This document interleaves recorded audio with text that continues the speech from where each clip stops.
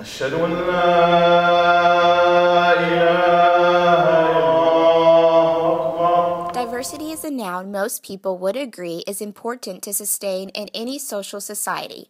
From going to work in a corporate setting to walking on campus at a university, all walks of race, ethnicity, and faith should be represented.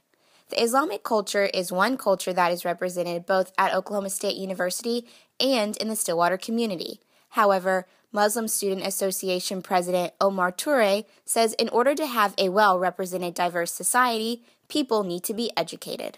We should educate people. We have the duty to inform people and educate them, but everybody also has the duty to educate themselves. You shouldn't just judge and jump to conclusions without actually learning.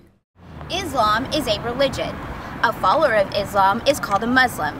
Islam is a willful submission to God and peace. It is also the world's largest populated religion, followed by Judaism and Christianity. Although Islam is the world's largest populated religion, that does not seem to cease the prejudiced remarks Muslims face throughout Stillwater. Speech pathology freshman Iman Amiri says even though she was born in America, hearing comments that are directed toward her is proof that Islamophobia does exist in today's world. For example, I was walking and this guy was just staring at me, and he just said towelhead. I was like, do you even know why I wear this? Do you know the purpose? I said before you judge and before you throw slurs like that, go do your research. Go educate yourself, and then if you still have that opinion, fine, but at least respect me like I respect you. Many people like Omar and Eamon have made Stillwater and OSU their home.